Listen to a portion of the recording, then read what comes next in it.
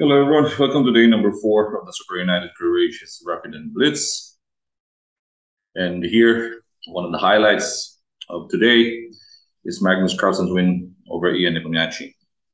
We all know very well that Magnus declined to defend his world title against Ian. It will be Ian against Ding. But here, Magnus showed who is the best, who's the boss. Yes, check it out. Nepomniachtchi played knight f3, knight f6, g3, c5. Okay, bishop g2, knight into c6, castles e5, c4, g5, queen a4, right? Bishop into d6, d4. What a game! Yeah, it's nuts. It's so rare to see 3 pawns and 2 pawns battling it out in the middle of the board. Yeah. So Magnus went for e takes d4, c takes d5 for Ian. Takes on d5, knight takes d4, c takes d4, bishop takes d5. This was also a game by Caruana against Nepomniachtchi, right? It was just a repeat of that game. So Magnus just castled, bishop takes c6, takes on c6, queen takes d4. As you can see, white gets a pawn, extra pawn after the exchange, yeah? After the series of exchange. But Magnus again has the bishop here. Queen e7 was played previously between Caruana and Nepomniachtchi and went on to draw. But Carlsen has other ideas. He went for bishop h3, right? Control of the light squares here.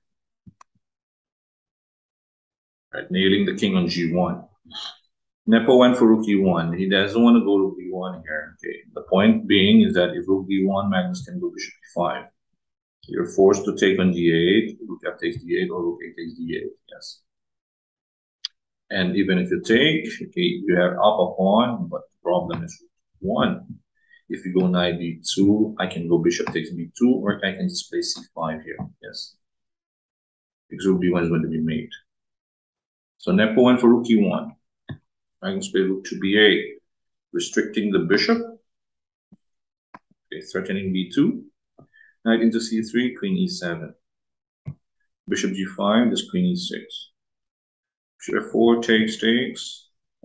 Magnus gained back the pawn and the control of the second rank. Rook b1, queen f5.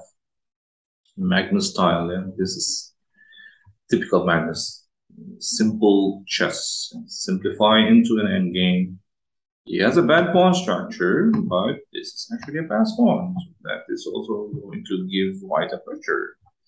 Rook d6, rook c8, here rook c1, king f8. Rook into d4, bishop e6. Equal still. Rook a4, Magnus protects a7, protects c6. Patience. f3, c5. Right, fast pawn must be pushed. King into f2, h5. There's one small detail in this endgame. White should have played g4 to prevent black to expand with either h5 or f5. Yeah. Again, awareness is important whether you play Blitz, Rapid, or Classical. When it comes to pawn structure, I think g4 is important. But you cannot fault Nepo for playing the king to f2. I mean, in the endgame, you centralize your king, protects e2. It also gives freedom for the knights. Anyway, but Magnus has h5 now. h4, g6. Okay. Rook a5, bishop c4. Pressure on e2, knight cannot move. Rook a4, bishop e6 back. a5, king d7. Magnus wants to fight. Knight into b5, rook to d7. Rook takes e5, takes on a2. Okay. Magnus still has this outside pass pawn. Nepo went for knight c3. Let's take a look at knight a7. Now, this will be misplaced, yes? Magnus can go rook dd2. If you protect with rook e5, the bishop goes to c4 and black is winning. Misplaced knight on a7. And if we capture with a rook on a7, Magnus's rook takes b5. Yes, be nice. So Nepo played knight c3, Magnus went back for e6. Okay, black can rely on the outside pass pawn. And there's also pressure on that e2. So rook a3, rook c2, pin. Continuing the pressure. Knight e4, bishop c4. Knight c3, and white blinked. The only way to survive here for white would have been rook e3. But then again, black will just simply play maybe just a move a6. Yeah, it's not so easy. Yeah. Pressure, right, with this extra, not extra, but outside pass pawn. After knight c3, what Magnus is so alert. That's why he's a world champion. That's why he's world #1. He's back to world #1 now in Blitz with 2858. Bishop takes e2. He's never missing it. For Magnus, Blitz is fun. He doesn't want classical anymore. a2 takes on a2, knight takes a2, rook d2. Knight c3, bishop a6. Now the typical Magnus here. Rook to d3. King e4, rook to d7. Of course, you have to protect the pawn. Bishop e7, hitting king and the pawn. a6, all right. With a6, you can now move your rook anywhere you want. Knight into a4, rook e5. What an exchange by Magnus. The point being, if takes, yes. The king has to keep an eye on the pawn.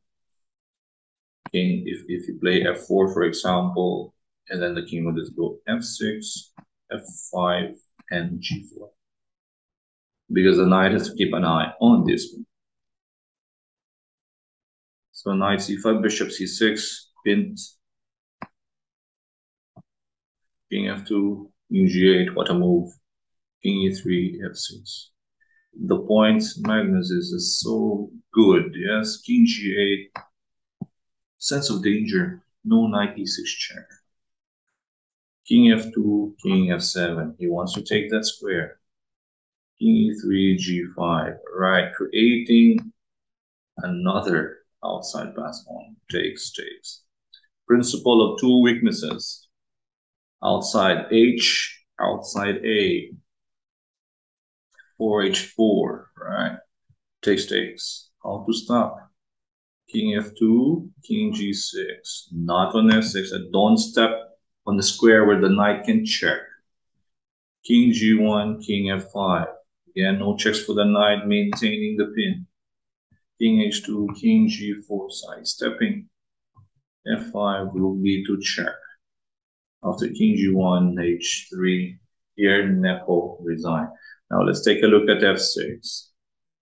h2 is coming, and then after king f1, checkmate on h1. That's why he's world #1. That's why he's world champion. That's why he's Magnus Carlsen. Even that slightest of advantage, very minimal, but he fights for it. That's an important trait, an important character that you need to have if you want to become a world champion. That fighting ability, even, yeah. Oh my God, that is just Magnus. I mean, how to stop him? He is now on 18 points. Wesley Saw is the second place with 16.5. Going into the last day tomorrow, 9 more games left. We're hoping that Wesley can catch up. And Magnus is back to world #1 in Blitz, 2858. That's why he doesn't want to defend his world title. It's fun to play rapid and Blitz for Magnus. He doesn't want the stress of preparing these crazy lines in classical. Yeah, he likes this one because with rapid and Blitz, players tend to make mistakes compared to the classical games. You can just understand the guy. Yeah? So that was it. Magnus Carlsen leading after day #4. Wesley not far behind in second place. Thank you guys for watching, and thank you for supporting our channel. Charles Smash Chess and Charles Smash Entertainment on Facebook and YouTube. This is Coach Oliver. Stay safe, everyone, and bye-bye.